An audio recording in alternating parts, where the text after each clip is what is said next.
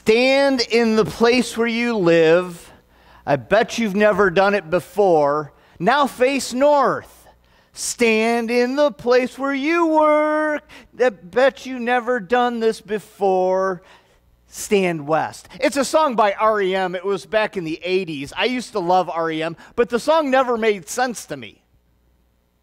It never did. So I looked it up, and it was supposed to be based on like the Monkees and Archie and just a slapstick, silly song. But as I was preparing this week, this song played over and over in my head, and I thought, how often do we stand, but we don't know what we're standing for or what direction we're headed in?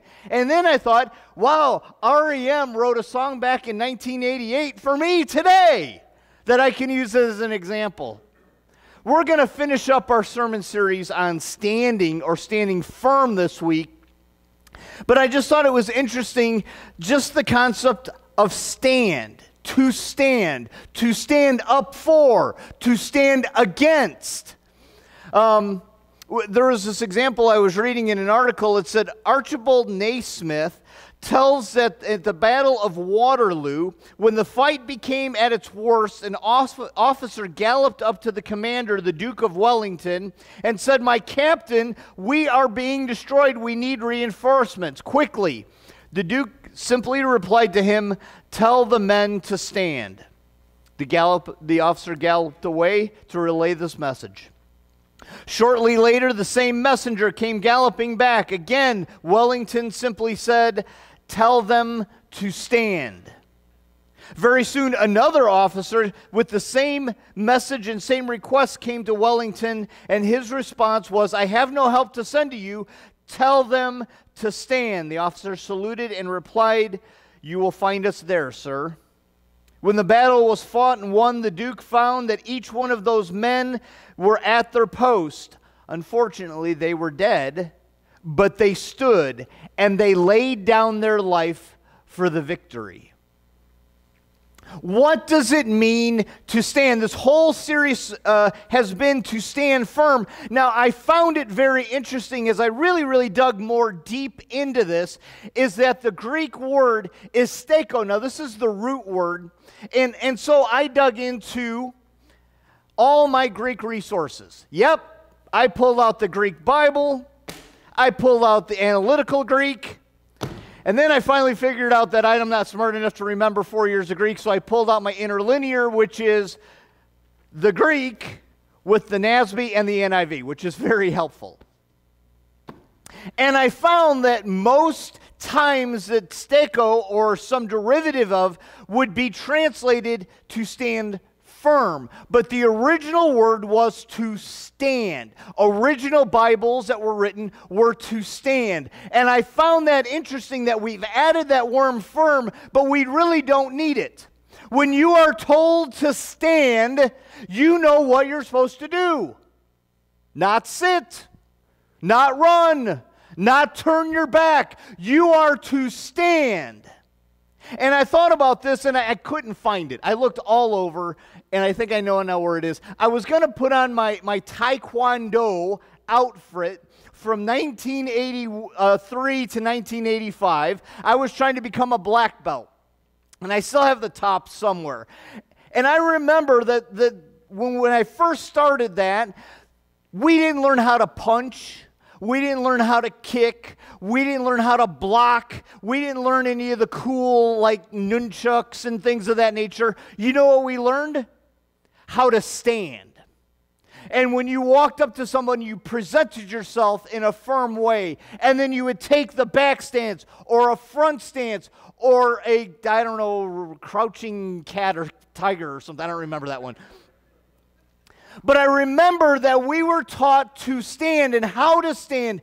I think of boxers, when they stand, they don't stand like this. Boxers stand like this at the ready for the battle ahead. Steko, the word, means to stand, and it means in a military stance. It means to be prepared for the battle that is ahead of you. This whole sermon series has been that you would learn how to stand against the devil. You are fighting no one else. You may not like people in general, or some people in general, or you might be mad at some people in general, but your battle is not against people. Your battle is not against anyone in this church. Your battle is not against anyone in another church. Your battle is not against people in Satan's church. Your battle is against principalities that are not of this earth. Your battle is to stand firm against the devil, not people. People just make bad choices, and you're all part of that group because we all make bad choices. Some we think, in our mind, are worse than others, but they're still bad choices. So our battle is not against them. Our battle is against whom they follow. Because that same person whom they follow is trying to make us follow them as well. See, today I want you to walk out of here in a stance to be prepared for the battle ahead. I want you to stand. I don't want you to quit. I don't want you to back down. I don't want you to turn your back. I don't want you to run away. I want you to be prepared for the battle that is at hand right now. Because there is a battle waging for your very soul, whether you realize it or not. Every day you are confronted with tens of hundreds of thousands of decisions to either make the right decision or the wrong decision, to make the decision for God or to make the decision for yourself and for the world. Today, as I finish, I'm absolutely fired up because we've got to learn how to stand. Louisiana governor, great example, has said, I will take a stand for God. Now, I'm sure there's many people in the world that are out of their bloody mind, and I don't care. Because here's the deal. I don't care if I offend someone if I'm allowed to speak of Christ. If they find it offensive, they don't have to listen. I don't have to listen if I don't agree with someone else. I'm willing to listen and debate, but unfortunately, we don't debate anymore in this country. We don't talk. We don't try to understand each other. There has been lines that have been drawn in the sand, and I tell you where I stand with Jesus.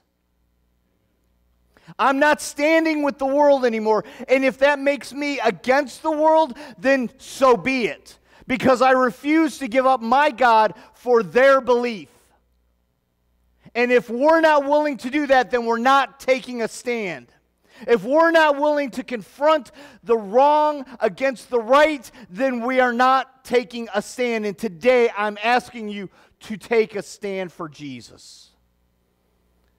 Because when Christians take a stand, the world can change. When Christians sit down and say, well, it's their right. And here's the deal, it is. It is their right. It's your right as well. It's your right to stand. If you have your Bibles, I've done a sermon series on all this, but I'm going to reiterate it because I want to put it in a different perspective.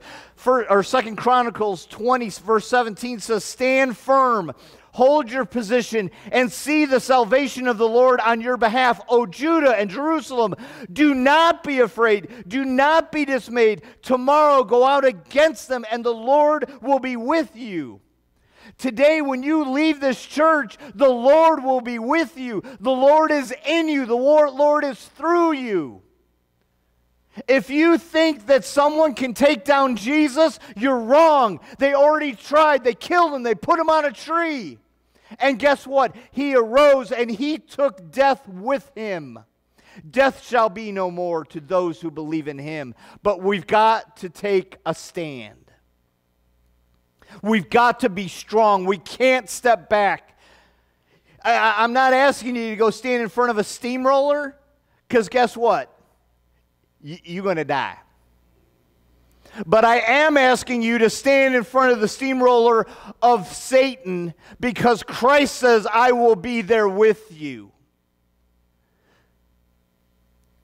Open your Bibles to Ephesians. I know you all know this, but I want to highlight some things. Ephesians chapter 6, verse 10. Paul starts writing to the Ephesian church to finish up his book, if you will, to them, his letter. And he starts with this, finally, culminating all the last 5 chapters and 9 verses, finally, stand strong. Be strong in the Lord and in the strength of his might. How do you stand? Strength of Jesus in his might. Can you stand against the devil on your own? No. You're going to lose. You're going to lose bad. Because he's going to beat you up. He's going to spit on you. He's going to kick you down. But he tried that with Jesus, remember? Remember when Jesus got flogged? And he could have cried out for 1,000 angels to come down, or 10,000 angels, or 10 million angels to wipe everybody out? He didn't. He stood. Remember when they put the beam of the cross on his arms? That was the typical. He wouldn't have taken the whole cross with him. A lot of times they would have just taken the cross beam, but it would have been several hundred pounds. It was solid wood. After he had been flogged, after he had been beaten, after he had been spit at, after he had been cussed at, and as he's carrying this block of wood, several hundred pounds, after being all of that, they're still spitting on him. They're still cursing at him. Did he back down? He stood firm. When they laid him down and put him on top of the cross and began driving 8-inch spikes through his wrists and his feet, did he back down? Did he turn his back? No, he stood firm. When they pierced his side, when he cried out, "Father, forgive them, for they know not what they do," did he back down? When he died and they pulled him off and they put him in a cave, did he back down? No, but he rose on the 3rd day and he said, "I kicked your butt, Satan. Leave my people alone." We heard that too, didn't we? "Hey, Pharaoh, leave my people alone." See, God has always got our back when we stand firm in him, when we just stand. It doesn't even have to be firm. I'll be honest, there's sometimes that I'm trying to stand and my knees get wobbly. And no, I won't give you the illustration of pulling my pants up. It doesn't say that you won't get weak. It doesn't say that it ain't going to hurt. It doesn't say that the whole time you're going to look like Lou Ferrigno as the Hulk and be up here, ooh. It does say that when you have the courage and the strength of the Lord Jesus Christ in your life, you can stand firm with the knowledge that Satan cannot touch you. He can try. In fact, if we keep going, it says, "Put on the full armor of God so that you will be able to stand against the devil's schemes. For our struggle is not against flesh and blood. It's not against people. It's not against your neighbor. He may not mow like you want him to. He may not weed whip or use pesticides like you want him to. His house may be a mess." Last week, I finally went and mowed my dad's place. Hadn't mowed it all year. Usually about a 40-minute job. 4 hours later, I was still going back and forth trying to get those stupid weeds that are like a stalk sticking up with a little ball on top. But I had noticed that the neighbor on the one side, he had already mowed about 5 foot into Dad's side. Like, I don't want your weeds in my yard. So I didn't see him, but I know he was probably very angry at me for not taking better care of Dad's lawn. I just hadn't had a chance to get over there yet. See, my battle's not with him. I appreciated him mowing what he did. I wish I almost thought about putting like $5 on his door and say, "Hey, if you can come over about another 10 feet, that'd be great." See, our battle is not against things here. We may think it is. We may be mad at our government. We may be mad at the government of other countries. Our battle is not necessarily against with them. Our battle is who is pulling their puppet strings. For your battle is not against flesh and blood, but against the rulers and powers, against the world forces of this darkness, against the spiritual forces of wickedness in the heavenly places. Satan is battling for you as you sit here right now. There is a battle going on for you.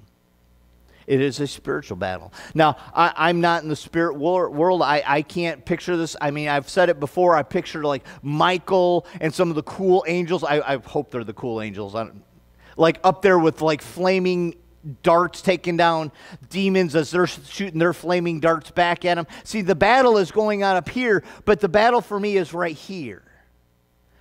This is where the battle starts. See, the battle is in my mind. Whether I accept Jesus and I follow Jesus and I seek Jesus, or whether I accept the world and seek the world. And it's no different with your neighbor or that guy down the street or the government or anyone else. Their battle is right here. And who have they accepted? That's where the battle is. That's why when you pray for God's strength. You don't pray for your own. I mean, I know I'm a pretty impressive 185-year-old or 185-pound man. 185-year-old, that's kind of what I'm feeling like right now, I'll just be honest. So, how do we do this? Well, first, I think the key that we have to look is back in chapter or verse 10.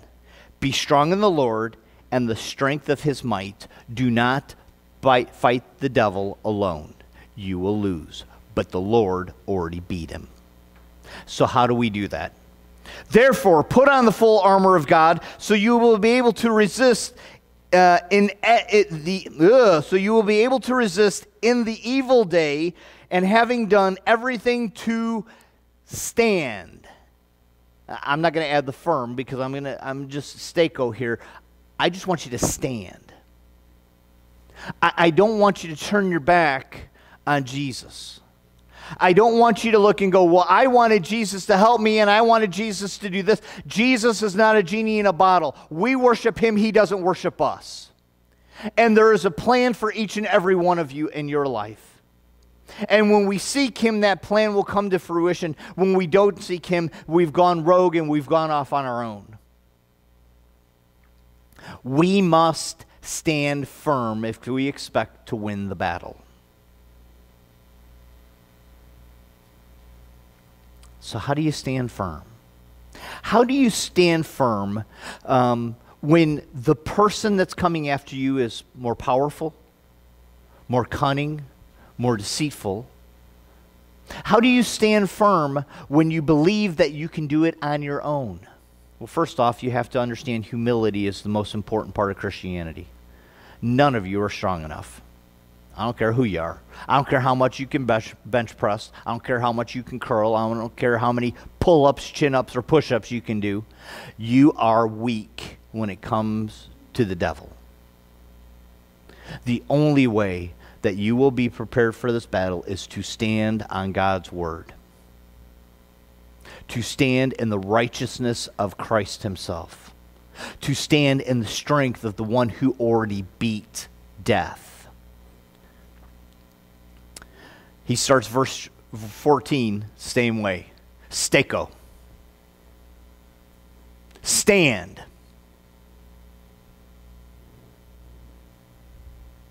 Stand. What does it mean to stand? It means that you are not afraid. You may be afraid, and I'll be honest, sometimes I get afraid. Now, I'm not talking about things here. I've been in houses that I couldn't see a thing. I've had fire raging over the top of my head. I've had floors collapsing. I've fallen off of roofs. I've been in battles that I could not see. So now I know with Jesus, those battles prepared me for the battle now that I can't see. And I will stand. I will not be afraid now. Why? Because I have Jesus. Will I falter? Yep. Will I fail? Yep. Will I make stupid decisions? Yep. But I will stand on Jesus. I will be filled with the Spirit of Jesus. I will take the courage of Jesus to have 8-inch spikes put through his wrists. Regardless of what happens to me here, I know that this world is my temporary home. I am an alien here. I don't belong here anymore. When I accepted Jesus, this became my I don't even want to say summer home, because summer homes are usually somewhere you look forward to going to. But I long to be in my forever home. So how do I stand? Well, first off, girding your loins with truth. Oof. I got to tell the truth all the time. How many times did you ever get yelled at as a kid? Don't lie. Don't lie. You told me the truth. Don't lie. See, the interesting thing is as a kid, I could try to lie to my parents, and I might get away with it. When you look at God and say, I tried to lie, he goes, yeah, don't be stupid. I know the hair on your head. You're not going to lie to me. I'm God. So how about this? Stand truthful. Don't mix up stuff. Don't try to elaborate stories when it comes to Jesus. If you don't know something, I may be the pastor by title, but I'm a buffoon. You know how many people come into my office and go, hey, I was reading and I don't understand. Can you tell me what it is? And they give me I don't remember where it is, but it's like verse 2 says this. Let's dig into it together. And there's times that I go, I'm not really sure. Let me pray about it. I don't know. I would love to say that this book and me are unison and one in one. No, that's why I read it every day. Because I don't know it as well as I should, as I could. Truth. Having put on the breastplate of righteousness. What is righteousness? To be right with God. How am I going to be right with God? First off, I have to believe in His Son completely and with everything I have. Secondly, I need to be truthful. Third, I need to stand on that truth, that Jesus was the Son of God, that Jesus came and died, that Jesus arose from the dead, and that Jesus said, I will take you home. Those who believe in me shall never die, but have eternal life. Having shod your feet with the preparation of the gospel of peace. Preparation of the gospel of peace. Oh, that guy makes me crazy. I just want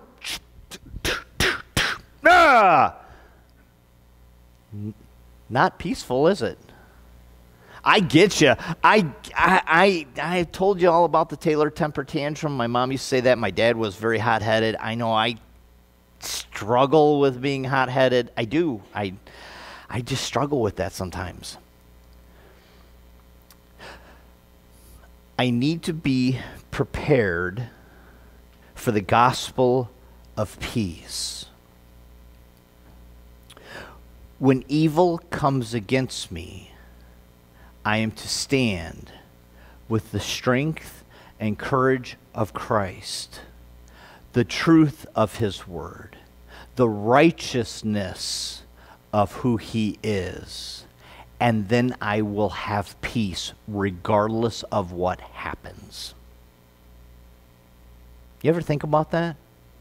You ever think about the times that you get riled up the most? When you think you're in a battle. I've got to fight. Well, you're right. You do. You have to stand firm, if you'd like, on the gospel of truth. Now, is the battle to be fought here? Is my battle with the atheist that comes up to me, the agnostic that comes up to me and tells me that I'm an idiot for believing in what I believe? No. My battle's not with that guy. Do I think he's wrong? Yeah, I do. But he thinks I'm wrong. So does that mean I hate him? No. It means I'm going to pray for him. I've had atheists actually tell me, don't pray for me. Oh, okay. I won't pray for you. Walk away, dear Jesus, please be with that guy. He can't tell me who to pray for and who not to. And I'm telling you now, my God's greater than the God that He doesn't have. I win. And you know why I do that? Because I'm standing. I'm standing. I'm not going to back down. He may walk away thinking, oh, I buried that Christian. He's a hypocrite. I've seen what he's done. Yeah, you have. If you haven't seen, I'll tell you. Guess what? I'm a buffoon. I've done stupid things. I've done a lot of stupid things in 57 years. But I'm going to stand firm on Jesus. That 57 years has taught me if I'm going to stand firm on anyone or through anything, it will be Christ.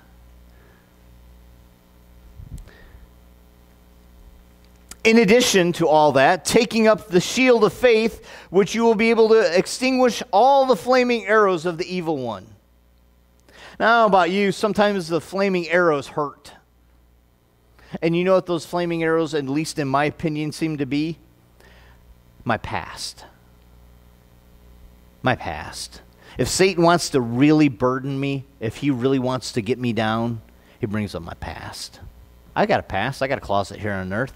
In fact, I don't even have a closet here. I got a warehouse of things that I've done. And Satan will throw them in my face every day. And you know what I do? I stand. I stand. See, you can tell me what I've done in the past. I'll admit it. I've done it. I'm not going to lie, right? I got truth. Got my boots of truth on. But that doesn't change the fact that Jesus died for me. That doesn't change the fact that I have been forgiven by the Creator of all things. That doesn't change the fact that my eternity will still be with Him in heaven. So throw them at me. Yeah, there's weekdays. There's days that I'm tired or have been beat down all day long, and I'll remember something, or Satan has a little kink in my armor, and he'll throw something at me, and it hurts. It does. And I'll cry out to Jesus and say, help me stand. My knees are getting weak. Jesus, I'm about ready to buckle. I can't do this without you. And he's like, I know. I love the poem Footprints. I love the poem Footprints. And I think I just used this a couple weeks ago, but I keep playing that over in my head. I love it because I know when I am weak, He will carry me. I will try to stand. Have you ever been around somebody that they're so bad? I think a dad, coming up on a year's anniversary of him being passed, and when he moved into the house on hospice, he couldn't stand, so we had to do everything for him, and I kind of feel that way sometimes. I feel crippled by my sin. I feel crippled by what Satan wants to throw at me. But here's the deal. Christ will help you stand. Christ will carry you in your stance, if that makes sense. See, we don't have to stand by ourselves. We have to stand with Him. So stand.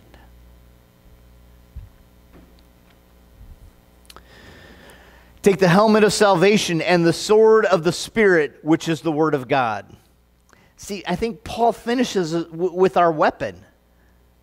How do you go to battle? Again, I think back to the days of Taekwondo and Hapkido. That's what I was learning. I finally started to learn nunchucks and like the cool little knife size, I think they were called, and they were so cool. I wanted to learn that big 3-sided like nunchucky looking thing.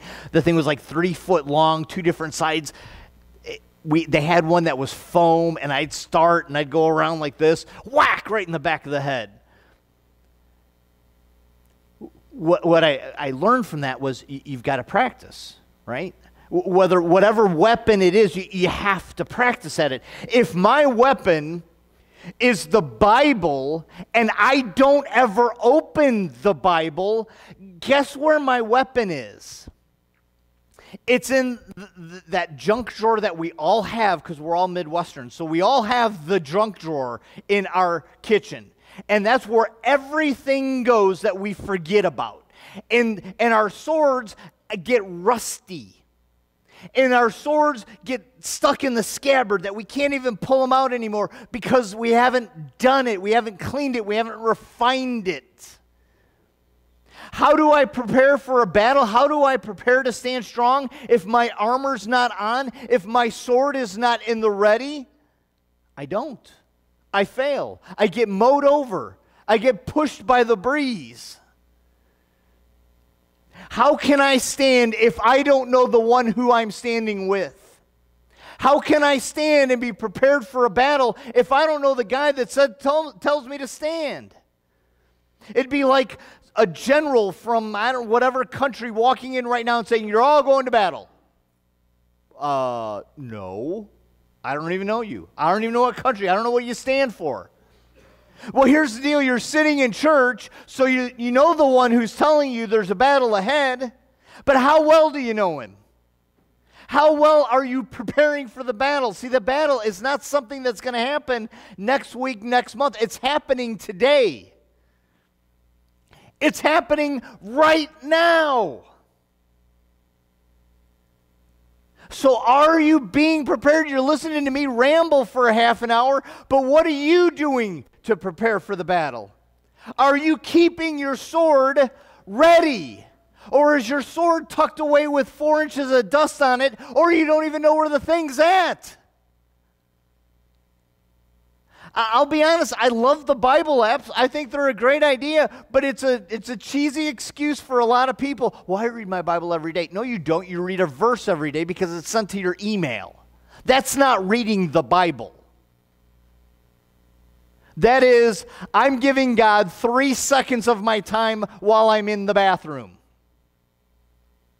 That's not studying. That's not knowing. That's not preparing for the battle. See, if we keep going, it says this: with all prayer and petition, pray at all times in the Spirit, and with this in view, be on alert with all perseverance and petition for all the saints, and pray on my behalf, that utterance may be given to me with an opening of my mouth, to make known with boldness the mystery of the gospel, for which I, Paul, am an ambassador in chains, that in proclaiming it I may speak boldly as I ought to speak.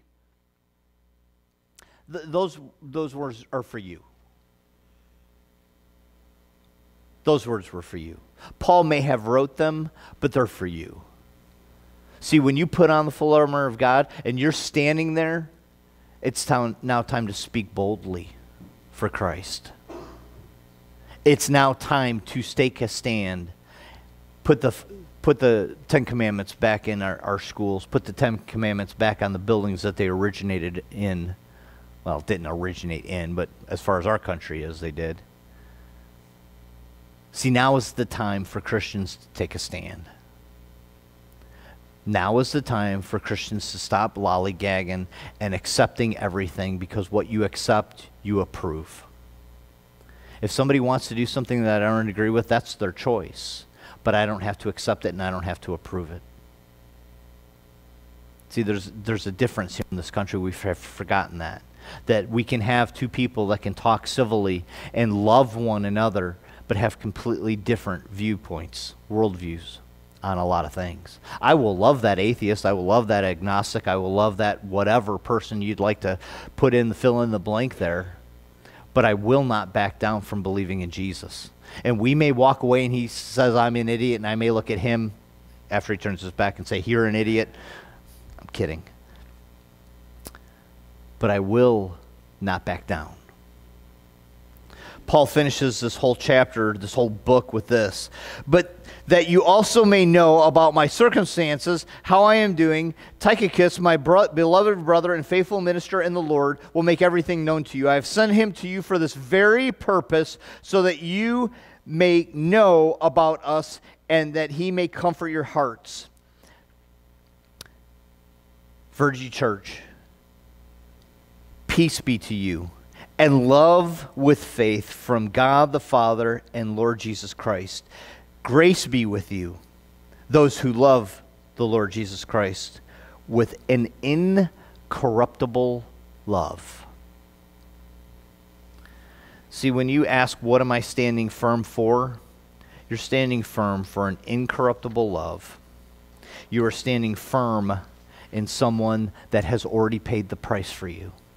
You're standing firm in the one who would do whatever it takes to bring you home.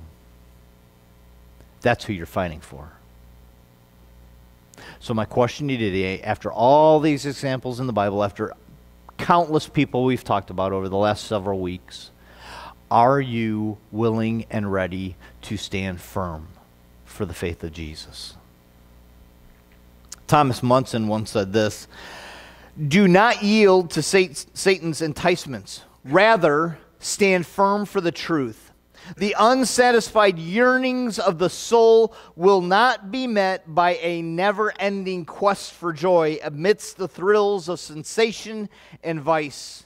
Vice never leads to virtue. Hate never promotes love. Cowardice never gives courage. Doubt never inspires faith.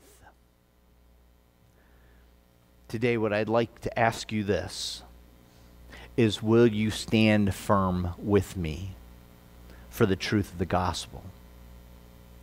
Will you stand firm against the flaming darts of the arrows of Satan that will come in every direction? Will you stand firm when you are beat up by those that you know and love and will belittle you for your faith in Christ? Will you stand firm, believing that Jesus is your one and only, even in the midst of hatred, vile persecution? Will you stand? Father, we thank you for this day. We thank you, Father, for your love and grace. Father, we thank you for the courage to stand. We thank you, Father, that we don't stand by ourselves. We don't stand alone.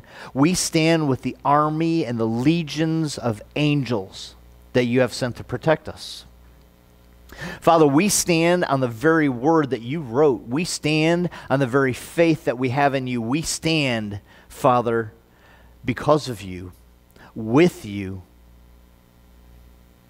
Father, today I ask each and every one here to truly look at their life, see where they struggle standing, and I pray, Father, that they would reinforce those with your word. I pray, Father, that their swords would be ready, polished and gleaming for the battle. I pray, Father, that they'd have their armor ready and polished for the battle. And when those flaming arrows come, Father, and it dings and dents our armor, I pray that we would stand on the truth that you have promised to never, ever, ever, ever leave us. Father, today I just pray that churches around the world, people who call themselves Christians, will do this one thing: stand. In Jesus' name, amen.